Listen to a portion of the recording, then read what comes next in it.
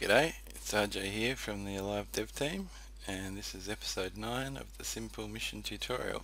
In this episode I'm just going to look at the remaining smaller modules and just go through those one by one. First one is the AI skill module. Now, the AI skill module will affect any units that are on the map, and it will change their skill settings, so you won't get the really amazingly skilled AI that you get with the default armor settings. So if we just open up the module, you can see we've got 4 presets: recruit, regular, veteran and expert, and you just need to enter the factions that you want to. So if we wanted to make blue 4 and op 4, it's just a comma separated list of factions.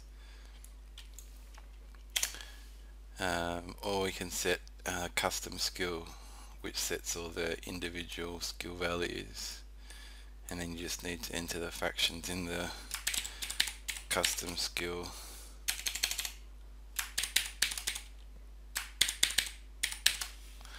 Like that. But I'll just set, let's say we set op 4 to recruit and blue 4 to veteran. I might set up a little test over here on the assault flat. So we'll put a NATO rifle squad, and we'll put a CSAT rifle squad.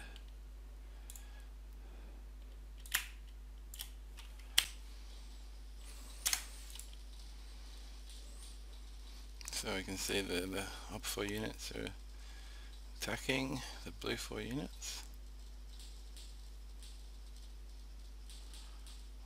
I can see the op 4 are getting cut down pretty quickly, and they're all dead. So yeah, the skill makes a big difference on the aiming accuracy and all those sort of settings. Okay, so next module is crew info.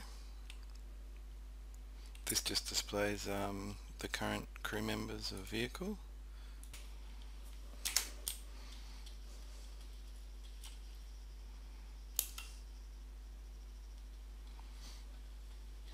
Yep, so you can see that I've got crew info on the right hand side there.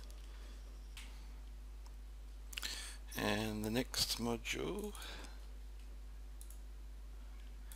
dynamic weather.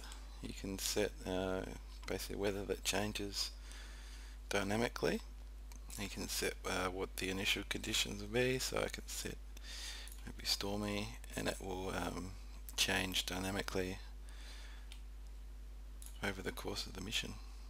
So you can see that's looking a little bit stormy, and that will, the weather will dynamically change over time. And the next module, garbage collector. So this will clean up any dead or destroyed vehicles when players aren't around.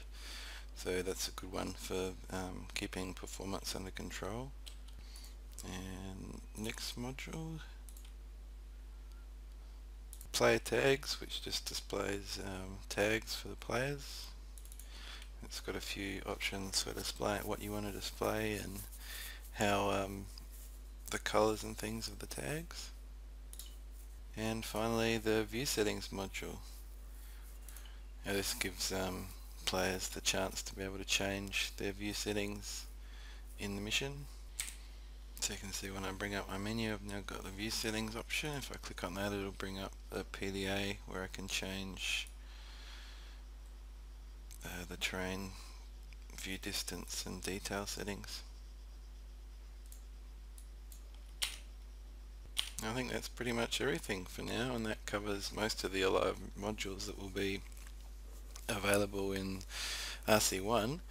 So I hope you've enjoyed it, and hopefully it'll give you an idea of how you can use all the modules to create your own missions.